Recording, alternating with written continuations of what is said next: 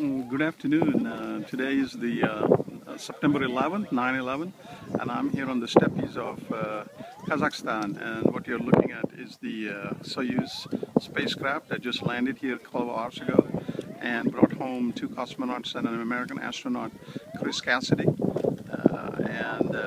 They landed just 2 minutes before 9, and it's just about 11 o'clock.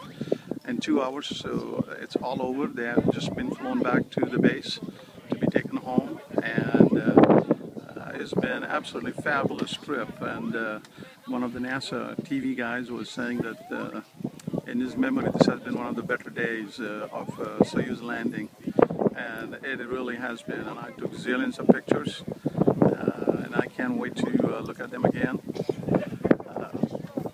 And they make it really, really simple here in Russia. Nothing is off limits. They allow you to take 80 pictures, as many as you want, and really just wonderful. And this company that I organized this tour through, what they did really a fabulous job of making all these arrangements possible.